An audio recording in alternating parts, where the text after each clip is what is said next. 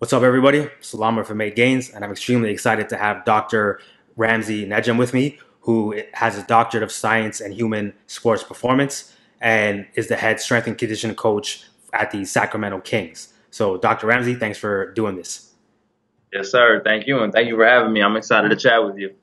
Very cool. So, we've got a list of questions here, some general questions and questions that we pulled from the audience, and we're just going to go through them now. So, the first question is, what are good general guidelines for increasing muscle and strength while improving athletic performance? Yeah, good question. That's probably one of like the most common questions, and oftentimes I think people think that there's this like give or take between gaining, strength and size and giving up athletic performance. But I certainly believe you can get stronger, get bigger, and become a better athlete as long as the balance of all those things are right. If you go into the weight room and you train 6 days a week and you have a body part split and you kill yourself with volume and you're not playing sport, that's probably a recipe to get bigger but not become a better athlete. Mm-hmm. And vice versa, if you go into the squat rack and spend an hour working on your squat, bench, and deadlift and aren't playing sport or not worried about athletic movement, and that's probably a good way to get very strong but also lose athletic potential. So when I start to think about how to balance those things and ultimately like gain athleticism while getting stronger and bigger, a few basic guidelines come to mind. Ultimately, whenever I get that question, I always think, okay, how many times a week do you want to work out, or how many times a week are you willing to put in? Mm-hmm. And so, the first thing that comes to mind is if at the most basic level, I would say you probably need at least 3 times a week, whole body workout. If you're willing to put in 4 times a week, then I would just go body part split from there, and I would do an upper, lower split. Those are probably like the top level, like split, frequency type questions. I would be a bigger fan of the 4 times per week, upper, lower split, because research would suggest that dosing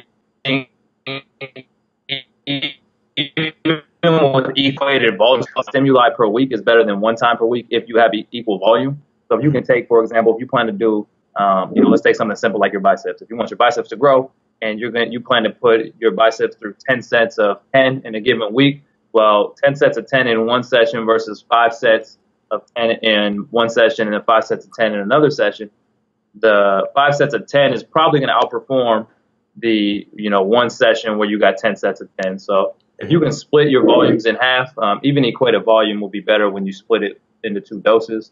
And then obviously you get into the rep range talks and the intensities, and we talked, before this interview started about Dr. Brad Schoenfeld and some of his work, and what his dissertation actually showed was that the whole rep range discussion is probably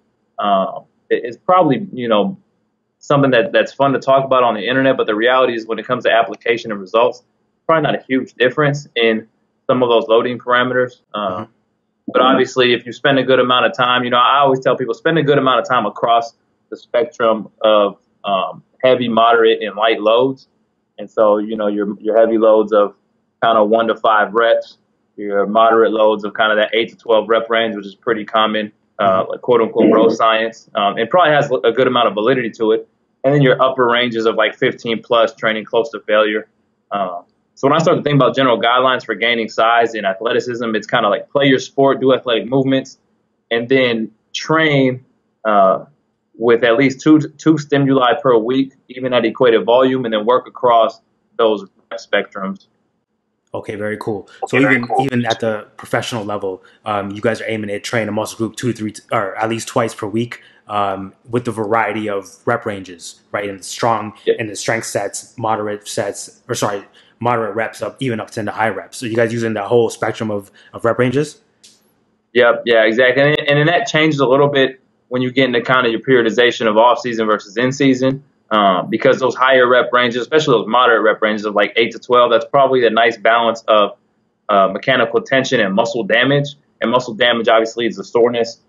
So in season, we got to shy away from things that might stimulate soreness.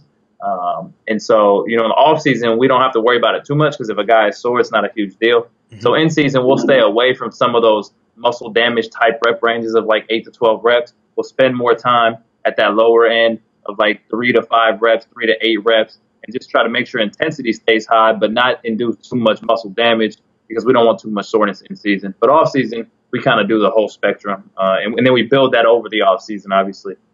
Very cool. So would you say, during the season where you don't want to have too much muscular damage, so you stay in that low rep range really to maintain strength?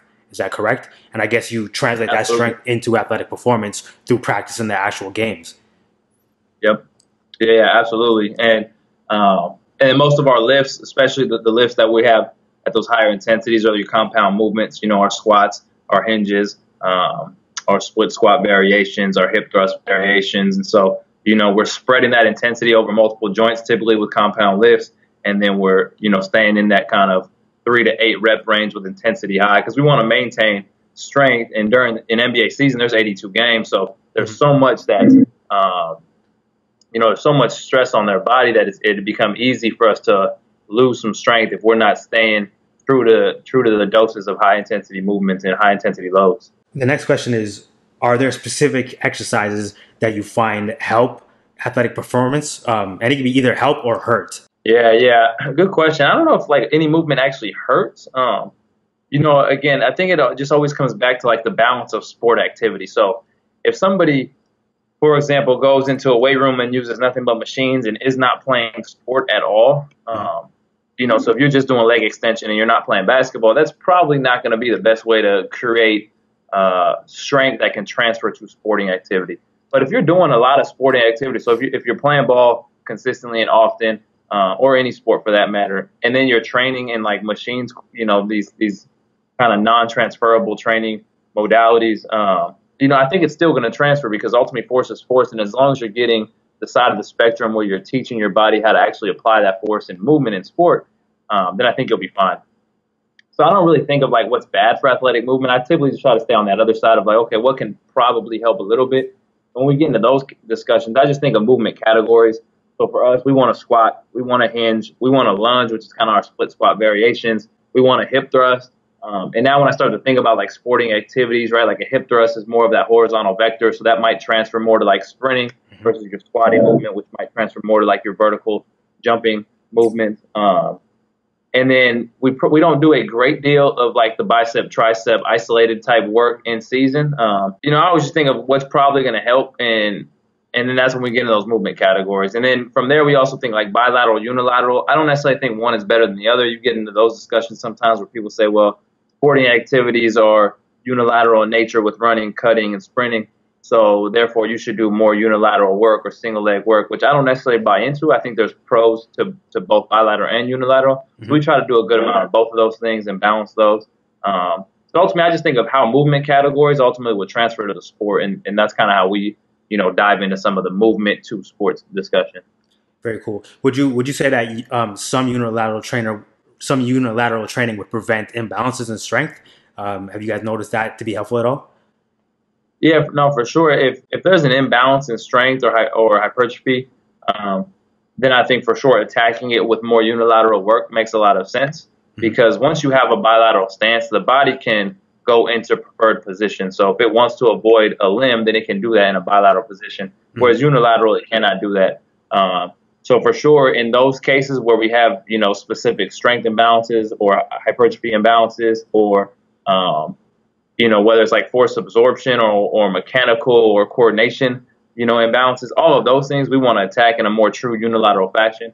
But throughout the season and throughout the off season, we really dose kind of evenly throughout, because the benefit of bilateral movements is you get higher absolute force production and higher absolute velocities. And there's benefits to those things. But there's also benefits to the unilateral stuff where we cannot compensate or use preferred strategies, and we have to isolate positions and joint positions and muscles that have to, basically be responsible for full force production rather than kind of altering to the other side. So yeah, both have implications, I think, for sport.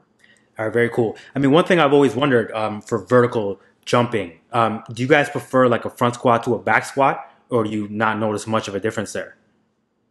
Yeah, I don't think when it comes to a transfer of jumping, I wouldn't say one is better than the other.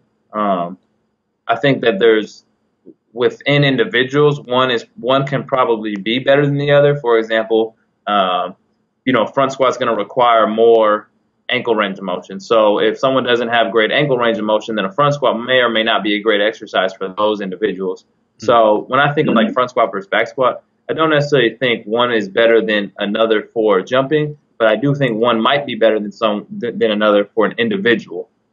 Very cool. So, I mean, generally speaking, do you kind of look at, well, obviously not in complete isolation, but do you just look at strength training for the athlete sort of in its own way, or like let's just do what's most optimal to increase strength and hypertrophy with weight training, and then focus on more athletic movements in practice and things like that on the court? Or are you always sort of thinking about these things in unison? Yeah, I think we always try to approach it in unison, and ultimately think like, how is this movement in the weight room going to help them perform on the basketball court? And if we can't answer that question, then the second layer question is, how is this movement in the weight room going to reduce the risk of injury or address any kind of specific needs that they may have? And so as we go through those three layers of kind of exercise selection, ultimately program design, determination, if it's not answering one of those three levels of questions, then we're probably not doing it. But always in unison, because ultimately, if you want to make somebody a powerlifter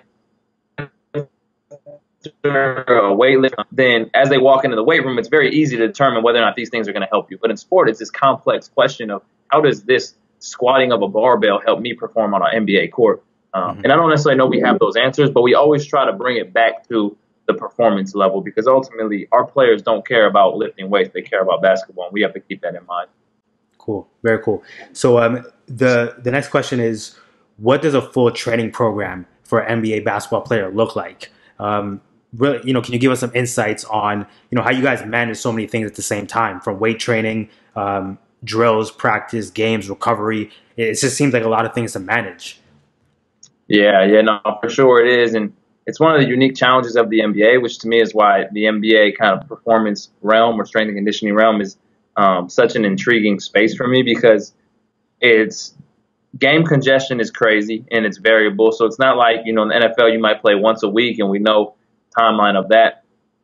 Well, in the NBA, on average, we play 3.4 times a week, which is basically every other day. I think last year we had 3 occasions where we had 2 days between games. We had 3 games between days on 3 occasions. I think there was like 14 or so times where it was 2 days, and every other time was just every other day. And so you're balancing an NBA schedule, which is 82 games in 6 months, basically every other day, with trying to create some training regimen that's going to, impose demands and stimuli and adaptation. So it's basically controlled chaos. And so I say all that to say that we have to remain very flexible in what we do. So we do write the programs at a monthly level and try to understand what's coming up, what's to come, what do these guys need. Based on our assessments, let's address those things and let's try to reassess those things.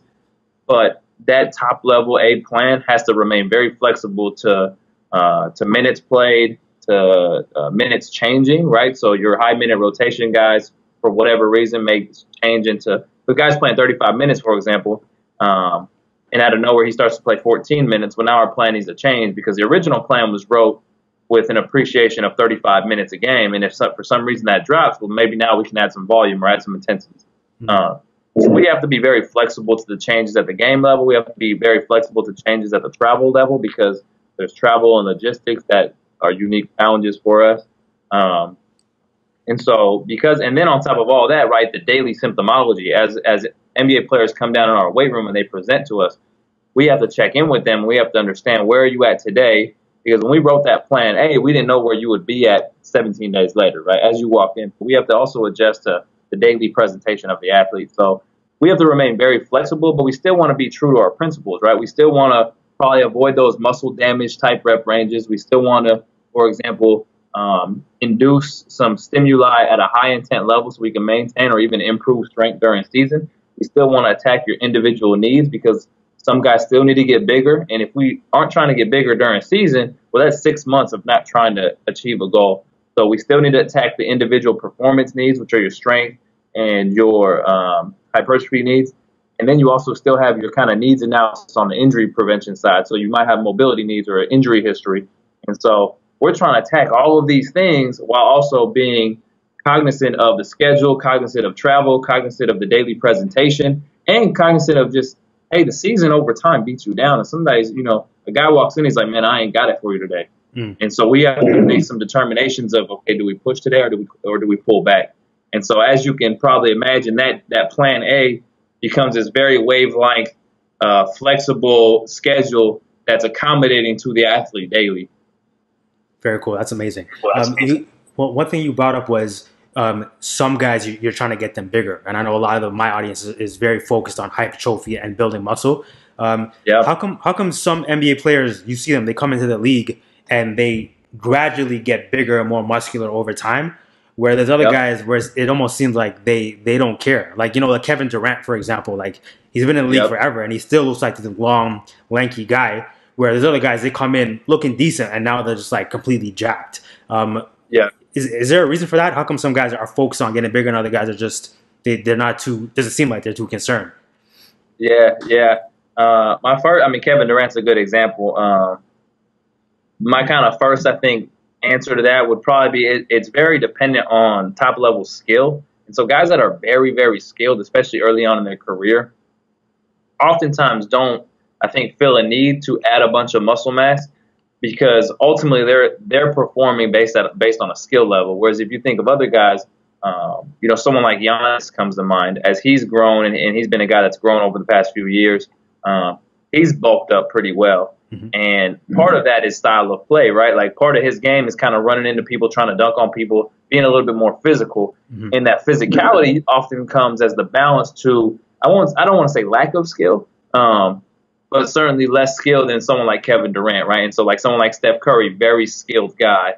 And so I think it's just that balance of the more, Kobe Bryant, for example, wasn't that, big. It was big enough and lean enough and mean enough, but he wasn't this guy that came in and just kind of like got jacked like Dwight Howard. And I think it's that balance of like, if you're very skilled in adding that extra mass, may or may not help you. And I think it's a determination that individual player or that individual support staff has made. So I think it's kind of that balance. And other guys who are less skilled that are just bruisers, like, hey, if your role is going to be kind of rebounding or going to be setting screens or going to be kind of fouling people and being kind of that anger, that dog on the team, all of those lend well to like strength and conditioning, get in the weight room. Whereas if you're going to be a finesse guy running off screens, getting shots up, and then you got kind of your freaks. Like James Harden is actually pretty big. He's very skilled and very big, and his size helps. But I don't think it's an easy answer in there. But what I always go to when I think of does a player need to get big or bigger or stronger in our industry, people always talk about, is this guy strong enough? Is this guy big enough? And I think that's probably the wrong question. The right question should be, is this guy strong enough to guard the positions he needs to guard, to do the things offensively or tactically or technically that he needs to do? So if you have an offense that requires us to drive the paint and try to get layups and free throws, well, we probably want to put a little extra size on so we can take a bump in the lane and finish through contact. If we have an offense like the Houston Rockets where we're shooting 53s a game and we're not necessarily worried about kind of being the bruiser and slowing the game down, well, maybe we're going to spend a whole bunch of time just getting jumpers, and adding size isn't going to be this big emphasis at the team level. So, yeah, man, I don't think there's an easy answer. And then I think lastly to that, it all comes down to, at the individual level, what has the player done before he got to the NBA, right? And so some of these young guys that get to us, they don't have a big training history, and they haven't been in an environment where they've been exposed to, caloric surplus. At the NBA level, there's calories everywhere, there's food everywhere. And so if it's a guy who hasn't been in that environment, who hasn't been, exposed to high-level training before and feels a need to get bigger, then that's a nice recipe for gaining size, obviously. No, amazing. That's actually fantastic insight. Like they're getting bigger really depends on their role on the basketball court. So that makes a lot of sense. So one thing you mentioned earlier was you typically, for your resistance training, you stick to like a full body program or you do some sort of upper lower split, right? Can you sort of just go through like a full body example? Because one thing I know a lot of guys, watching this are gonna be interested in is, what sort of specific training are they doing, at least in the weight room? Yeah, for sure. As players walk into our weight room, we're going to do something that's specific to them that is a warm-up for that day. And so we call that kind of like our prep package. We want to get you prepared for the lift for the day. And some of those exercises are warm-up sets. For example, if we have a trap bar deadlift on the menu that day, then we might be hitting some kettlebell deadlifts just to warm you up to that movement. Some of those exercises are specific to your injury risk. So, if we, if a guy, for example, has a history of ankle sprains and we know that he needs ankle mobility or stability, then he's probably doing something for that. If a guy has, a hamstring strain in the past, then we're probably doing something for the hamstring. So that kind of, as you walk in, we're going to start trying to knock out some of those things and get you ready for your work sets. Then we go into our work blocks, and that's when we're going to get into kind of our whole body lift, quote unquote. We look at squats and we look at hinges. It goes back to those movement categories. We're going to get our big kind of lower for the day right in that first block of work because we want to knock it out when you're fresh. And then we get into kind of like our work 2 block, and that's going to be usually like a secondary hinge or a squat. We're going to get our uppers, and again, it's just pushes and pulls. So very easy movement categories. Is it a horizontal push, horizontal pull day? Is it a vertical push, vertical pull day? And then we're getting some trunk in there, which is kind of like your abs, quote unquote. We don't do a lot of flexion-based ab work. We do kind of that anti, quote unquote, trunk work. So it could be kind of, for the listeners, if you think of like a front plank or a side plank. So a side plank is going to be kind of that anti-lateral flexion. A front plank might be that anti-extension position. Parallel press or anti. So our trunk work is going to reflect more of those qualities of trying to stiffen the trunk and resist movement. And then we might end the day with some arm farm or some shoulder work or just some like quote unquote hypertrophy work. And that's just for guys who want to get bigger arms, right? Like NBA guys are just like us, and sometimes they want to grab some dumbbells and go, knock out a set of 30 while looking at themselves in the mirror. And like we're all for that too, because what I tell our guys, NBA basketball in general is tank top season, right? Like these guys are playing in tank tops, so if we can get the pipes going, then we're all for that. So that's kind of what that whole body menu would look like. Okay, cool, very nice. So what sort of recovery strategies have you guys found effective? Because like you mentioned, these guys are pretty much training all the time with gains every other day, resistance training, and some sort of practice in between. What are like the most effective recovery strategies have you guys found? Yeah, good question. And obviously recovery is a hot topic in the NBA. I mean, at the professional sporting level, in all sports it is, but especially the NBA because you play so many games. So whenever I talk about recovery, I always go to like sleep and nutrition are first and foremost. Because no matter what other modality you bring in, whether it's compression, whether it's contrast, whether it's cryo chambers, like all of massage, all of those things have a place and they certainly have value. But those are all secondary to a good sleep protocol or habits, good sleep habits, and then nutrition. So whenever I think of recovery, I think, are we getting our 8 to 10 hours of sleep that we should be getting? And are we getting the calories we need to achieve our goal? And now sometimes if a guy has a body fat loss goal, well, we have to create a caloric deficit, obviously. But we don't want to do those things at the expense of recovery because ultimately it goes back to performance. You have to be able to perform to play. Because if you're not performing, then you're going to sit the bench, and nobody's happy with that. So, ultimately, it's like, all right, let's check calories. Are we getting enough calories? Let's check the timing of those things. Are we feeding around our workout kind of regiments? And then let's look at our sleep habits. And that's quality and quantity. Are we getting enough hours of sleep? And if so, let's dive into the quality of that. Are we waking up every night? Do we have sleep apnea? Are we falling asleep when we should? Do we have good sleep hygiene? All of those things. Hydration is part of the nutrition package, obviously. Like, are we hydrating enough? And I think if you knock out hydration, calories, and sleep, then you're probably setting yourself up for a good recovery kind of program that you should be on. And then after all of those things, let's dive into, are we getting our cold tubs to feel a little bit better? Are we getting our cryo chamber? We do have a cryo chamber. We have cold tub, hot tub.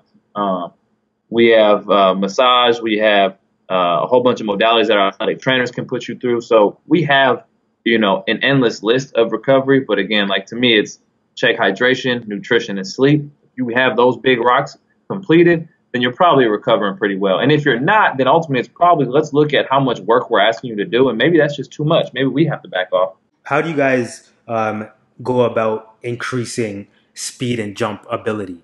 That's the next question that we had. Like, do you have specific movements, whether it be with the weights in the gym or any like special movements you guys use to increase like speed or jumping performance?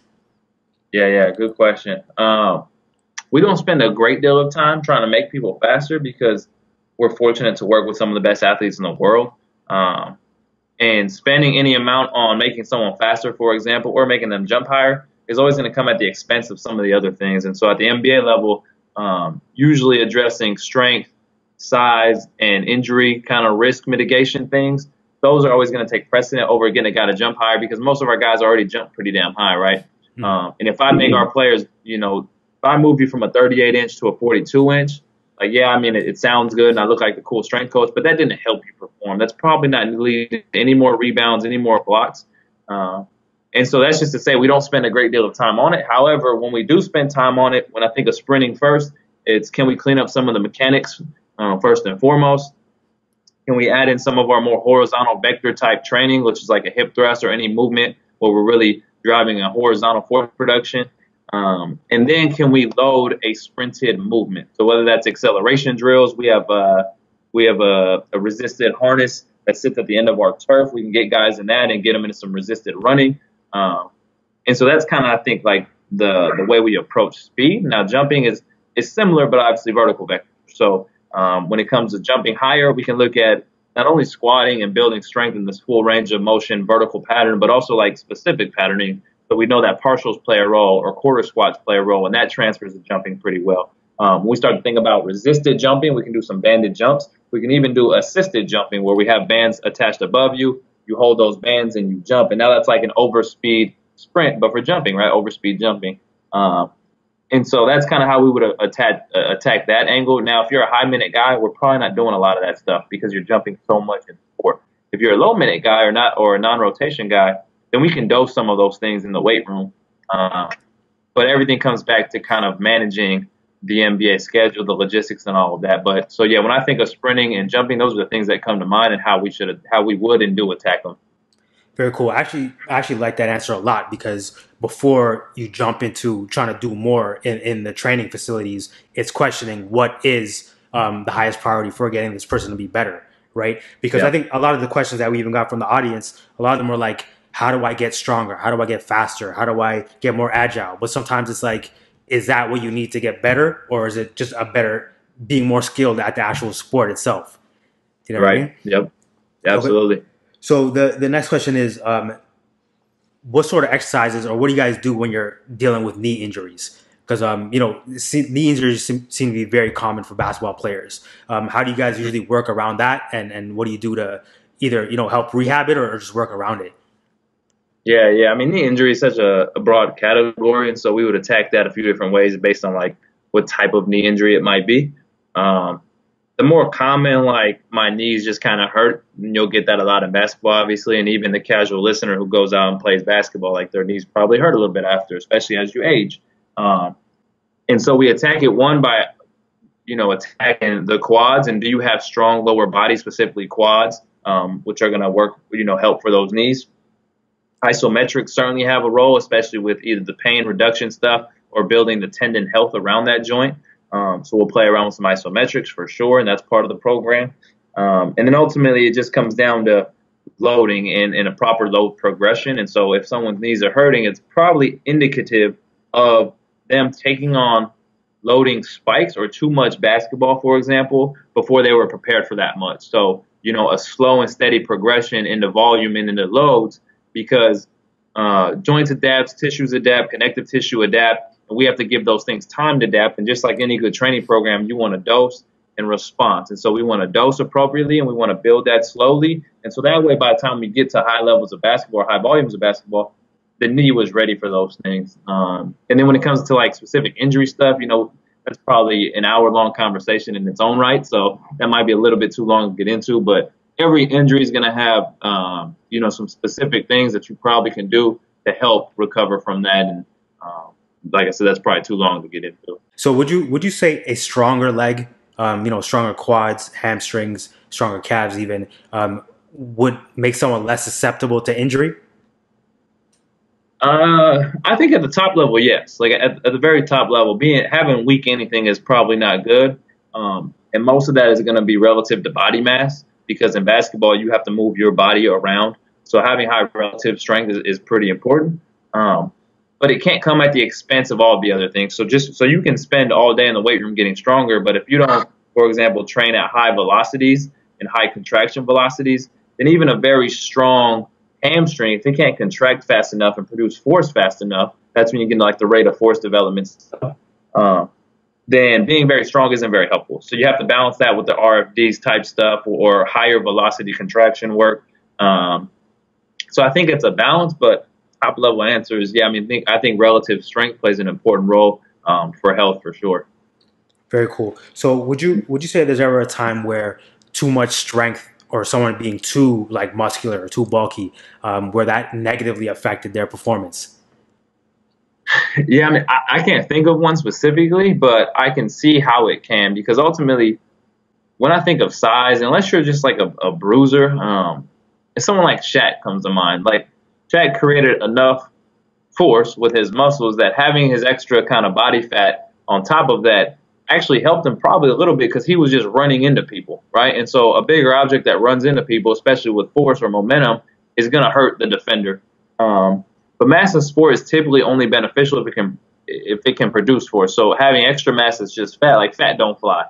That's what I was thinking. So like having extra mass usually doesn't help unless it's very specific to the technical or tactical approach that you take. So if you're a bruiser, if you're a center, if you're big and your job is to set screens, well, being really big is important. And having extra fat on the body or extra just mass actually probably can help, because it's just padding for you and it runs into, you're hitting people. The other side of that is you can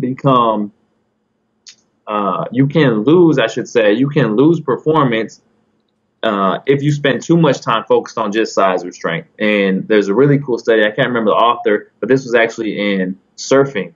And they spent a good deal of time making people stronger. And while they did get those athletes stronger, their surf sprints actually decreased over time. And oftentimes I think that's because it came at the expense of training for other things. So, being big and slow doesn't really help. But if you can produce force and run into people, and you can do it within your tactical and technical demands, like, it probably makes sense. So I think there's a balance. But in general, I would say, like, you probably don't want to have too much mass to where it's slowing you down, especially in basketball. Very cool. All right, great. So let's get in some questions from the audience. So one guy was asking about like the American Ninja Warrior in the UK, and what he's asking is, how do I increase agility and balance while still maintaining strength? Yeah, I don't think that you have to. I think ultimately, if you want to maintain strength, you need to train for strength. And so if you're going to spend a great deal of time training for agility and balance, that's fine, but it probably needs to just be added onto your current strength program rather than replacing it. If you replace your current strength program, then it's going to be hard to maintain the strength that you have.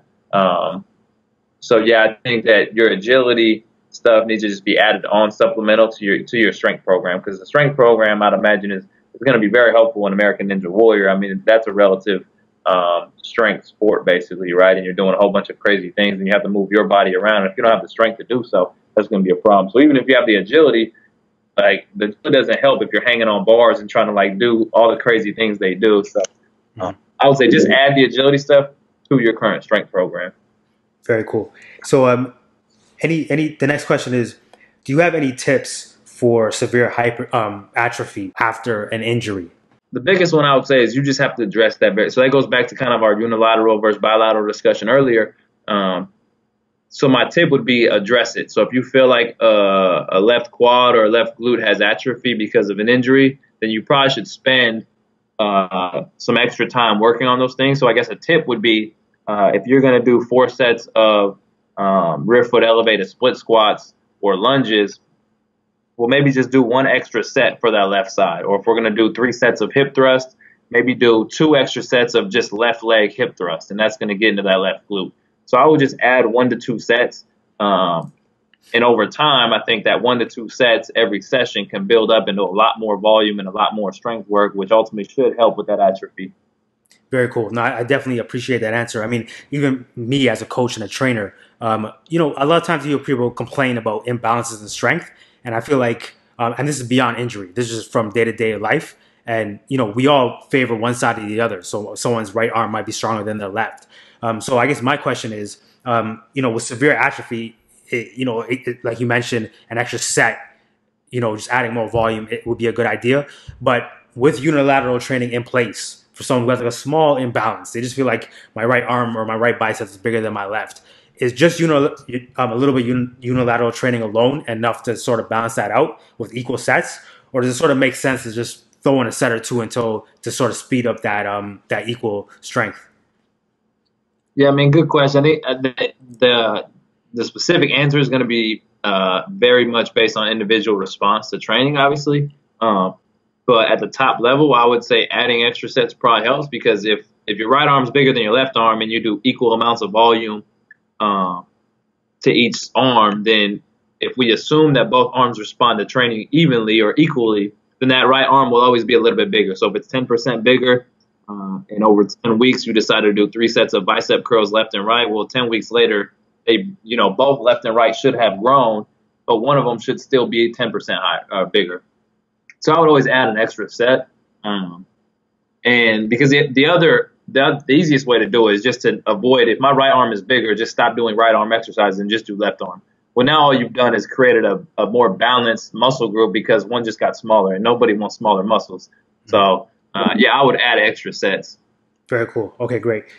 So the next question is, how much of your job is teaching psychological performance or coaching, athletes on a psychological level, or do you have someone separately dedicated for that? Yeah, I mean, that's a tough question to dive into. I think, I'll answer it from the strength coach perspective. I think one of the most beneficial parts of a weight room or a strength and conditioning program are that kind of psychological side. Like you become more confident, you become more willing, for example, to take contact in the lane or even seek contact. And so if you think of like really good all-star type caliber players, they're oftentimes in the lane seeking contact, right? James Harden comes to mind. He shoots like 20 free throws a game because he's seeking contact. And so a big part of what we try to drive in the weight room is that confidence. If you have the confidence and the grit to grind through a heavy set of, 3 in your trap bar deadlift, then we try to get that to transfer into the mindset of like, hey, I know how to work in the weight room, and I know how to grind through something. And so now I'm in the game, and I'm seeking contact, and I'm trying to bump you, and I'm trying to hit you, and I want that to transfer. So that's kind of how we handle it. Obviously, the psychological part of the game can go into a million different places. So keeping it in my lane, it really just comes down to like, hey, I grind through some sets in here, and that's going to transfer. Like, I want contact. I want to be a more fierce basketball player. I want to get to the line. I want to play more physical offensively and defensively. And over time, that actually gives you a reputation, and even referees begin to let you get away with some of that stuff because that's part of your game. So we try to attack it that way. Yeah, no, I definitely love that answer. So have you seen guys, you sort of come in early season where maybe in the weight room they weren't really willing to grind through sets, or they kind of felt they want to give up on a heavy set early in the season, but through strength training and you sort of pushing them to, get a couple more reps in, you start to see them get tougher and stronger on the court later in the season, like even mentally I'm talking as well. Yeah. Oh, for sure. Yeah, for sure. You can watch kind of attitude change, right? Guys who come in the league, especially your younger guys, come in the league a little bit more timid, and because the weight room, it's not like a skill level competition, right? So even no matter how good you may think you are, if you're going up against Kevin Durant, like, I got news, like, he's probably scoring you, right? Like, that's one of the best players in the world. Mm-hmm. Whereas the weight room it's just you against gravity, like it's just you against the weights, and so you can watch guys who are a little bit more timid early in their career, early in the season. And through the course of 6 months, and whether it's in season or over a year, in season, off season, guys' attitude begin to change. And their attitude, you see it in the weight room first because it's easy to act tough against weights, and then that transfers throughout the season or off season into the game. And so, yeah, you definitely see that attitude change. Very cool. That's amazing. So that's pretty much all the questions we have from the audience. I guess one last question that I have is because, and this is really coming from the angle of what you guys are doing in the off season is probably a lot closer to what my audience is going to be doing in the weight room throughout the year. For the guys who are dedicated weightlifters. So what is your weight training routine? Say in the off season, are you training like 5-6 times a week? Like how are you guys sort of balancing that out with practice? And obviously just trying to get better in the off season and playing basketball, but I'm sure they can get away with a lot more training volume off season, right? Yeah, yeah, for sure. I mean, you hit it on the head. We're training more frequently, and we're doing more volume. So intensities, we try not to change intensities too much because in season we need those high intensities to maintain strength, like we talked about. Uh, but in season, when a guy might be lifting anywhere from 2 to 4 times, 2 to 5 times for certain people, off season becomes like 4 to 6 times for most people. And so, for some guys, we're able to actually double up on frequency, and that alone would double up volume. But then on top of that, we spend more time in the weight room. And so volume within a session also increases. So our weekly volumes increase, our within session volume increases. And then we're able to dose more consistently because of those things. So that's probably the biggest change is just volume, whether it's weekly, monthly, volume load, however you want to look at volume. All of that goes up in the off season. And then obviously it trickles down during in season or as we approach in season because basketball volume shoots up. And so that's just kind of the cross of basketball volume is high, then weight training volume has to be relatively low. And then the off season, as basketball volume comes down, well, then our weight training volume can go up. And that's, again, goes back to that wave. Typically, like how many sets are you guys using? Are you guys varying between 3 and 5 sets, or do you guys ever use more or less than that through your weight training programs? Yeah, I mean, literally, it could be 1 to like 6, honestly. More consistently and more often, it's like that 2 to 4. Off season 2 to 5 probably. But I mean, there's times where we might have an arm farm and I might just say like, yo, go get 50 reps of bicep curls. I don't care how you get it. And so you might do a drop set 50. But more common than it's usually, 2 rounds through kind of our prep package stuff, and then 3 to 5 rounds through our bigger lifts in our kind of get to work sections.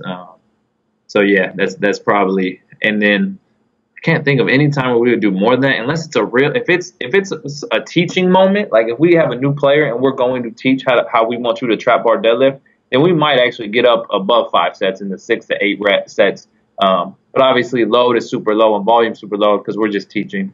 So yeah. Very cool, man. Yo, doctor, so it's been 45 minutes almost.